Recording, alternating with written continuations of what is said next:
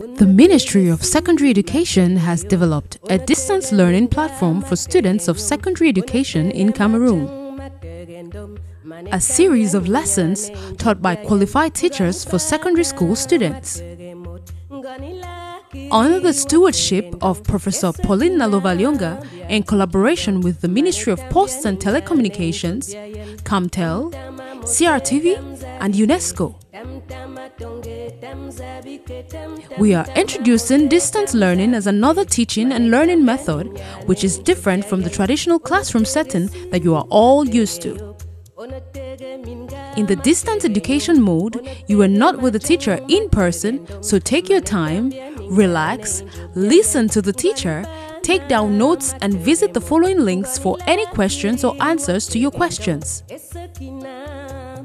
Take it in your stride. This is Cameroon's solution to COVID-19 and beyond. Professor Nalovalyonga, Minister of Secondary Education. Welcome to Lesson 78 of your distance learning session for Geology Opposite Science with Kenneth Yosimbo. During Lesson 77, we had an assignment. We shall now proceed to correct the assignment. We had these two photos, photograph A and B, and we were to observe the photos and answer the following questions. Using the photographs A and B above, identify with reasons the features most likely represented.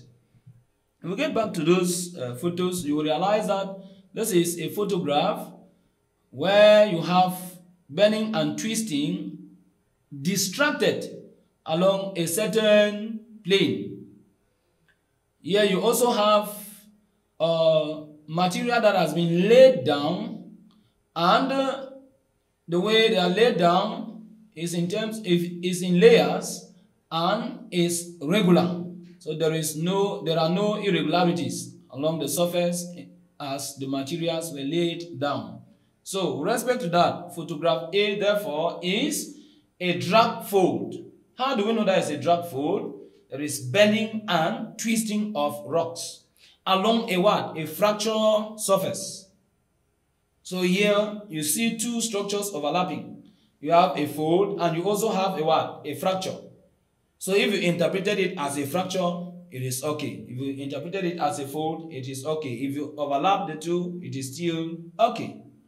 Now, photograph B is layering. Why? Because you have surfaces separating conformable beds. You saw a layer line after each layer. And it means that you see between each layer, there is a contact. So they are conforming with no distractions. Now we are still under the subtopic photograph interpretation. We saw identification of geological photos, and we are now going to proceed to description of geological photographs.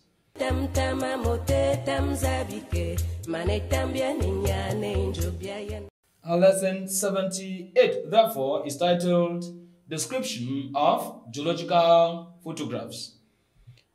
We are going to look at the objectives.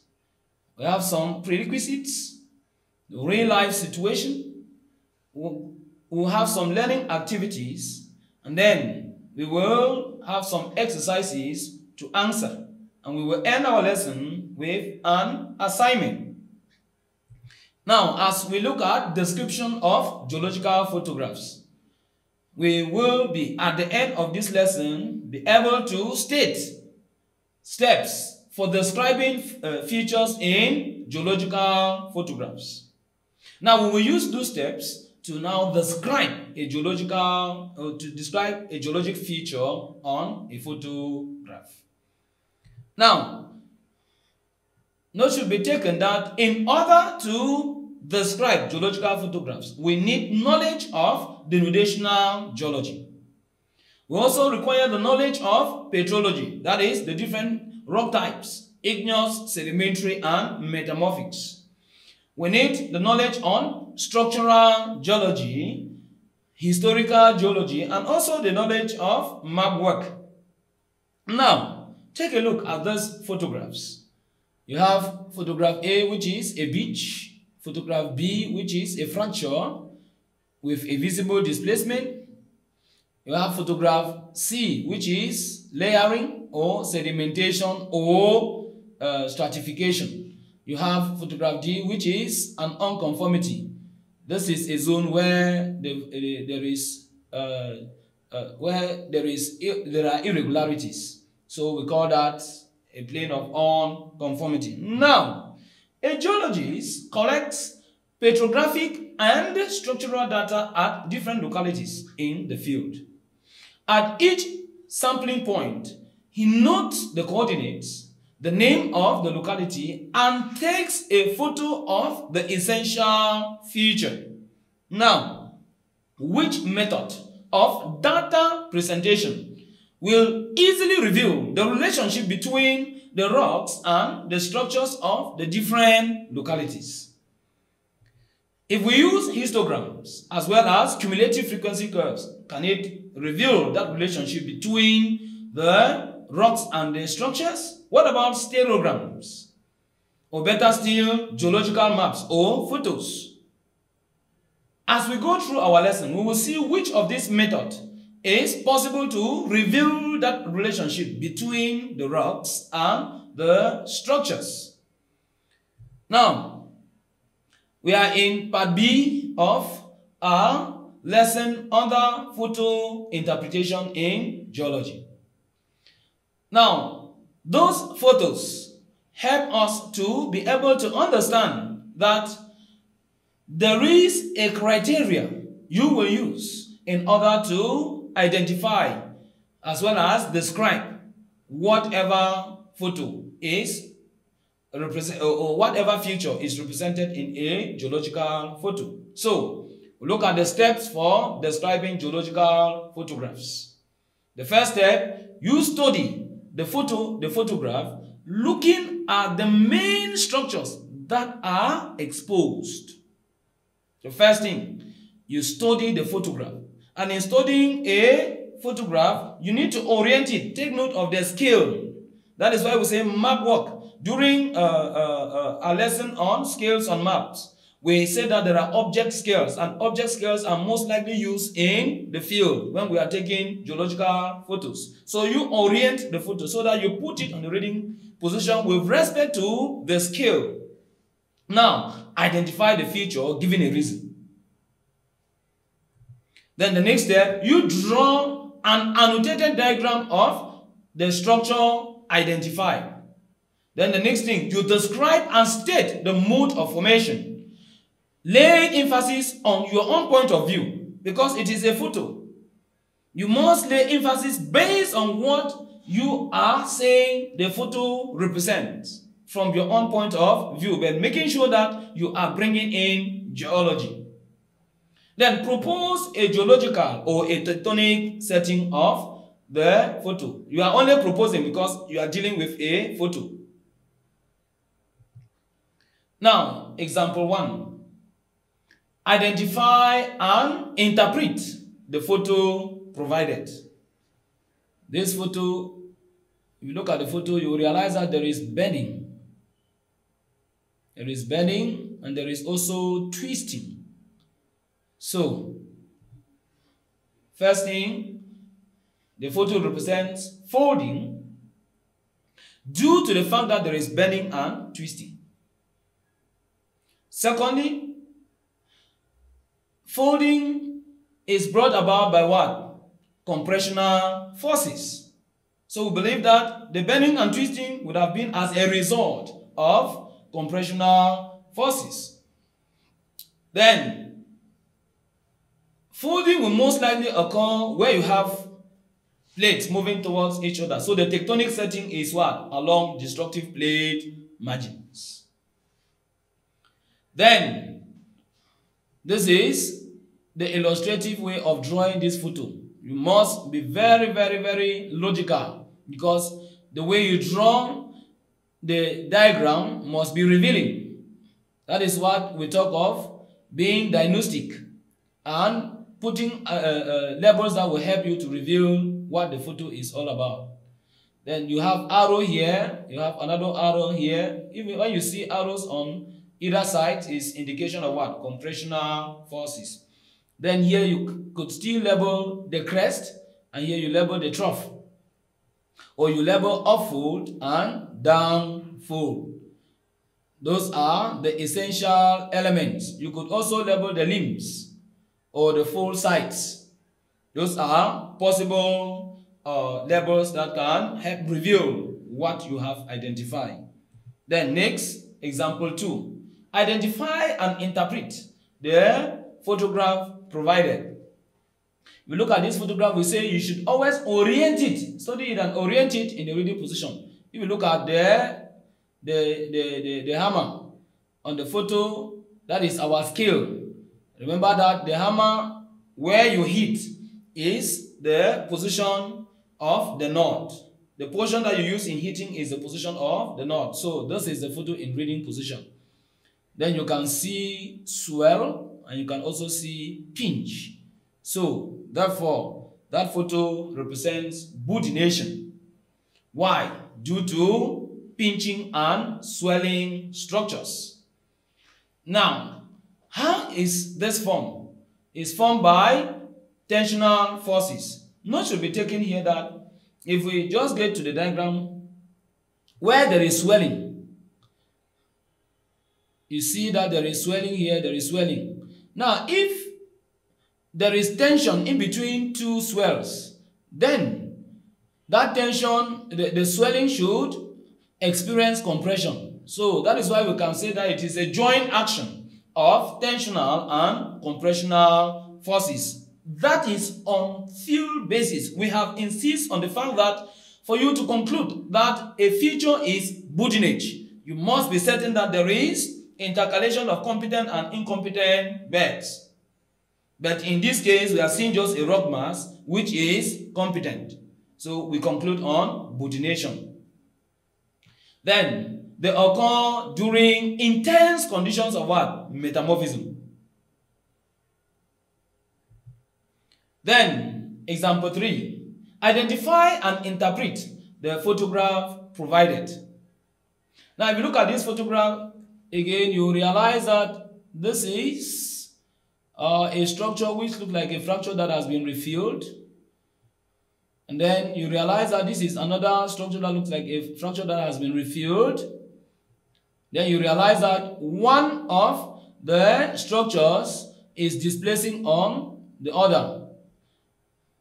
So, there is visible displacement. And when there is visible displacement is what? Faulting. We don't bother to know which type of faulting. But when you are in the field, if you are watching at horizontal displacement, it should be on the floor of the rock body. Then vertical displacement should be on the wall of the rock body.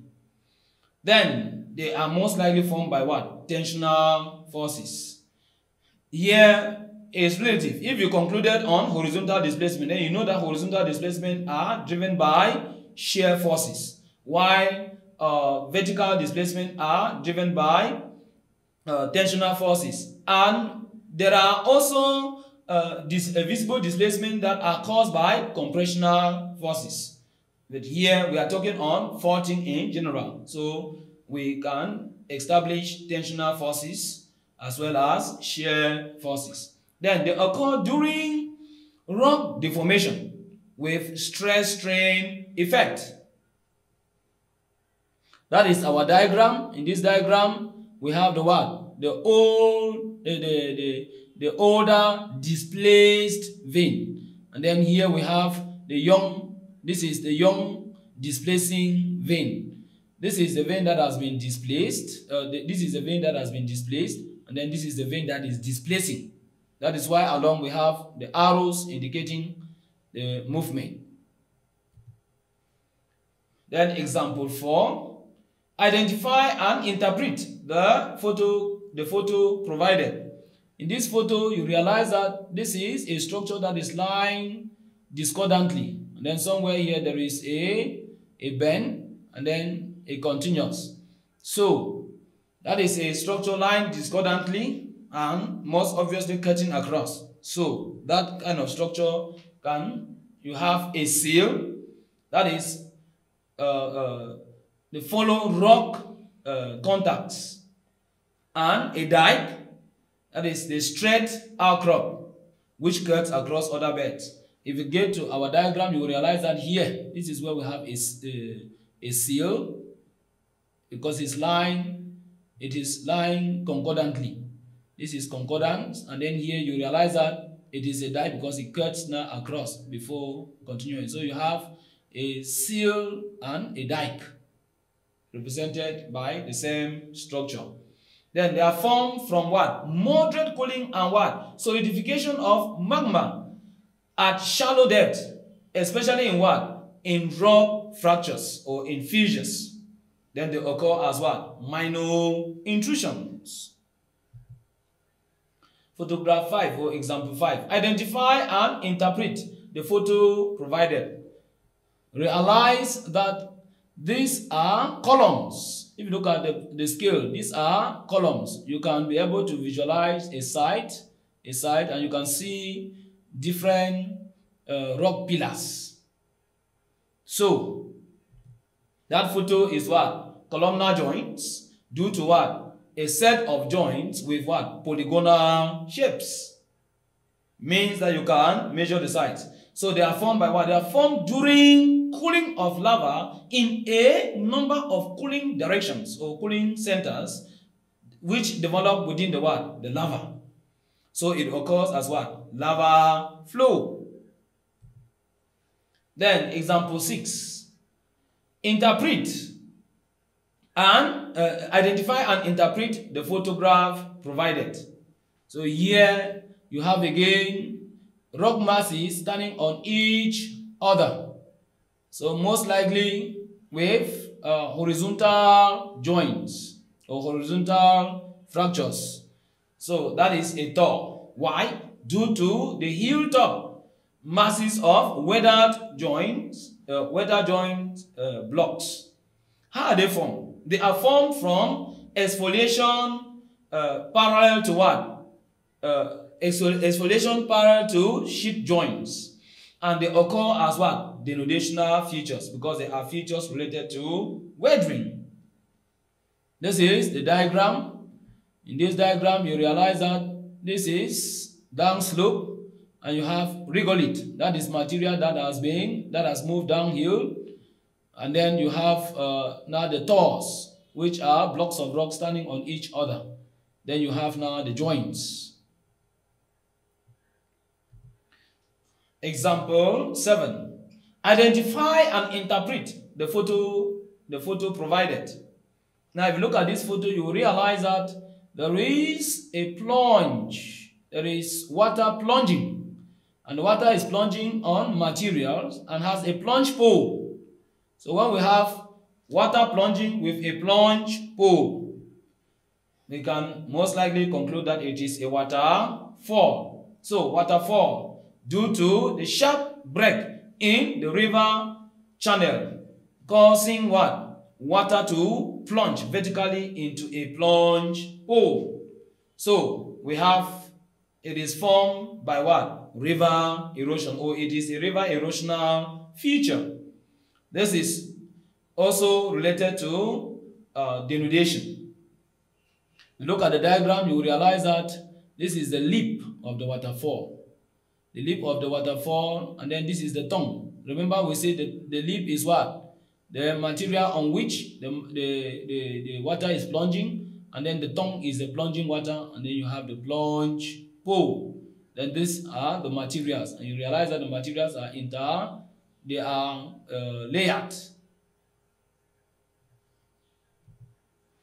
Example 8. Identify and interpret the photo provided. If you look at this photo, you will realize that this is a scar. And on that scar, you have material that is done. We can say this is the foot. And on the foot, you have dumped material. This dumped material could be screes and talus. So when we have a scar and the foot of material dumped, we conclude on landslide. So it is a landslide. The photo represents a landslide. Why? due to the downhill movement of materials with a scar and foot mass of debris. What may be a likely cause of this? It is caused by what? Slope failure of inhomogeneous material with what? Planes of weaknesses. And most likely, it is very common in steep slopes as well as during earthquakes prone areas. Example 9. Identify and interpret the photo provided. This is a photo. If you look at this photo, you could conclude on bending and twisting of materials. But again, you realize that there are some irregularities and the material at the top is not training or is not outcropping the same way like the material below. So we realize that there is a plane where they are not conforming. So that most likely should be an unconformity. So the photo represents an unconformity due to the surface separating unconformable beds. If you concluded on folding, you are still correct. On layering, you are still correct. You just need to justify your answer and what you are visualizing or bringing out as a feature from the photo. Now, unconformities are formed during marine transgression, and they occur as stratigraphic contacts. That is the diagram. So here we are supposed to label the plane of unconformity because this is where the materials are not conforming or there are the surfaces of irregularities. Now recall that to interpret geological photographs on photos, the first thing, identify the feature giving a reason. Secondly, you draw an annotated diagram. And then thirdly, you describe and you state the mode of formation. And fourthly, you propose a geological or a tectonic setting for the feature identified. Now, it is but obvious that photographs will best reveal the relationship between rocks and structures. So we adopt the third method. Therefore, we are saying that stereograms, histograms, and cumulative frequency curves cannot reveal the relationship between rocks and structures. They may, but they will not do it as easy as photos and maps will do. So in our assignment, we have some exercises, and the exercise concerns this photo. Now you observe, you realize that it is a photo where a dark bed is bending and it is twisting from the position of the geologic hammer. So question number 1. The mature feature shown on the photograph above is most likely to be, that is, the mature feature. It could also be the main feature or the major feature shown on the photograph above is most likely to be A, jointing, B, veins, C, folding, D, faulting. A correct answer is C. It is folding because there is bending and twisting. Then, question number 2. The diagnostic characteristic for identifying the feature, the feature shown by the photograph above is most likely to be A, bending and twisting of bed, B, breaking and displacement, C, cross-cutting of structures, D, conformable beds. Our correct answer is A. The best way to identify folds, both in the photo and in the field, is basing attention on bending and twisting of beds. State the mode of formation of the feature identified on the photograph above. A, formed by tensional forces. B, formed by compressional forces, C formed by shear forces, and then D formed by frictional forces. Our correct answer is B. It is formed by bending and twisting is related to compressional forces. Then the next question, state the tectonic setting of the feature identified on the photograph above. A. Constructive plate margins. B. Transform zones. C. Accretion center. D. Destructive plate margins. Our correct answer is D. Destructive plate margins, because there are cases where plates are moving towards each other, so they will most likely be driven by compressional forces. Now, we look at our assignment. Again, photograph A and B, which we had seen before. What are you going to do with this photograph A and B at home? You are going to use photographs A and B to, what are you going to do with it? The first thing, you will identify the major features giving reasons, and then you will draw annotated diagrams of the structures identified. Then you describe the structure and the mode of formation. Then you propose a geological setting. You can use geology for advanced level. This way, it will guide you on how to identify and describe features on a photo. We have come to the end of our lesson. Our next lesson will be on revision and integration activity 3. See you in our next lesson. Unatege si matege yop, unatege minga matege nyum, unatege majang matege ndom, manetambia ninyane injobia yen, ngani bana matege mot, ngani lakiri watege ndong, esakina bia dinkido, manetambia ninyane injobia yen, tamtama mote tamzabike, Tam tonge tam zabike tam mote tam zabike mane tambia ninyane injobia yen